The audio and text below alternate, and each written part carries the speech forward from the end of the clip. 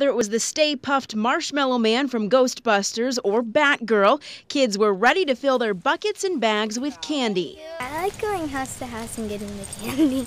Sunday night, parents and their kids dealt with the rain and chilly weather as they trick-or-treated in Rye, a perfect opportunity for local police to remind everyone going door to door to keep safety at the forefront while they're having fun. A lot of roads in town don't have sidewalks, so there isn't a large shoulder for them to, for the pedestrians to walk. So, we are concerned about that, but if everyone takes their time and thinks and looks both ways before crossing the street, I think everyone will have a good time.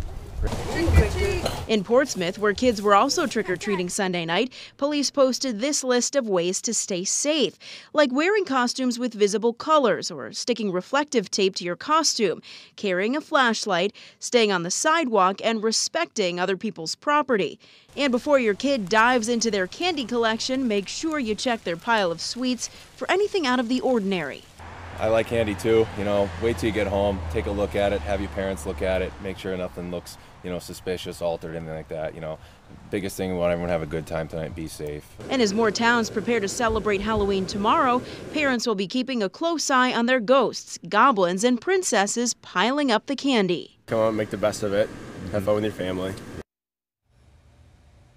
And you can find a full list of trick-or-treat times on our website, WMUR.com. It includes dates and times for cities and towns all across the state.